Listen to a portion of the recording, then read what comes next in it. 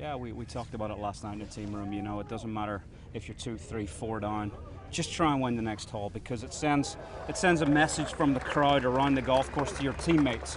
It's obvious what are European cheers and what are USA cheers. So, you know, I dug in, even though I got off to a slow start against a great player. I just tried to win the next hole. That was really just all I tried to do, that front nine. And you know, Jordan missed a putt on 7 to go 4 up, and a little chink in the armour, and then all of a sudden I kind of found a different gear and managed to play some decent golf coming in. I'm very proud. I mean, obviously lead this team off and thankfully get some blue on the board in the end.